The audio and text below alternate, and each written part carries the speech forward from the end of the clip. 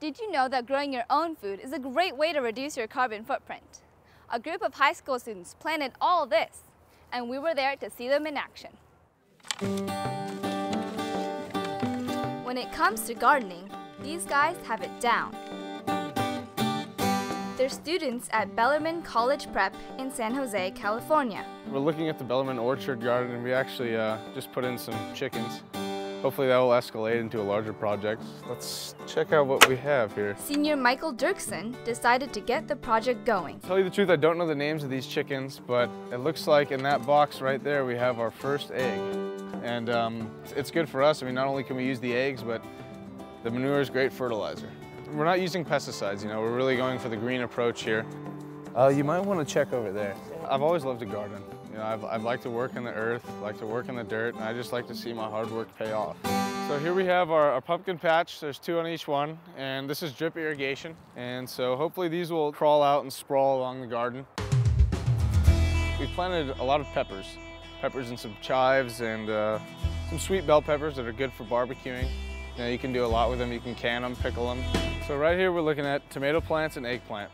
And the planter box that we have here, this is what we use from the old picnic bench.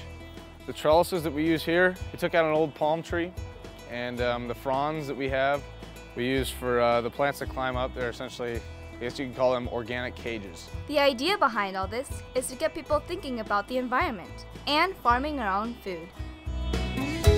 We've been given an incredible gift of nature, and I think we should take care of it the best that we can. Getting everything sustainable and from your own backyard is really kind of what this is kind of trying to move towards. Senior Stuart Dooley is one of the regulars out here. You may only have a small piece where you can grow some corn or some beans or lettuce or something like that, but every single bit helps. You're just releasing that carbon footprint. You're not buying your lettuce from Mexico or something like that. You're homegrown, you're getting your hands dirty, and you're getting with the earth, which really feels good.